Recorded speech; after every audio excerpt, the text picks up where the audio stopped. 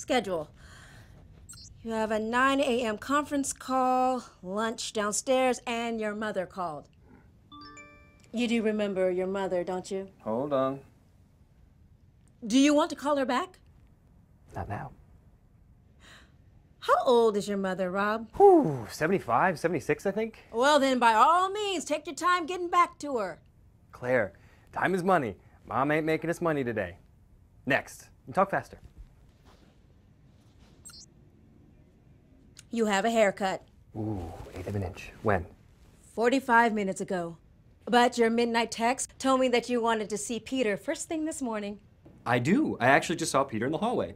He should be walking in right about now. Peter! Yeah.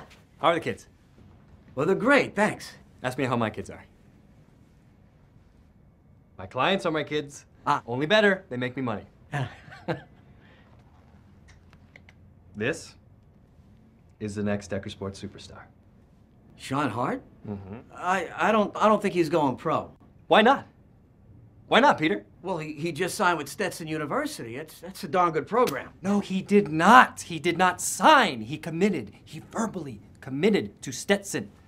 He's not going pro yet because no one has convinced him to. Yeah, I know, but what I think... Peter, there better be a way. You've always been my go-to guy. You can get it done. Now, I've cleared your schedule. Leave today. It's a 3-hour drive. Do not come home until you sign him. I'm sorry, I can't. There's confidence.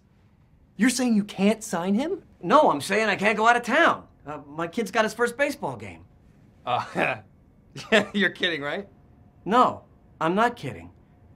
Look, Rob, I work really hard, and there's more to life than work. Really? Really? Look, Rob, I've seen a lot of young guns burn out real fast in this business. They backstab each other right out of a job. And that's because the only thing they have is their career.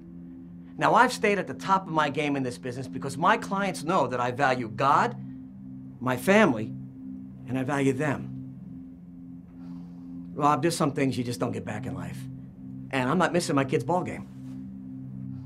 There are definitely things in life you don't get back. Like your job. Are you firing me?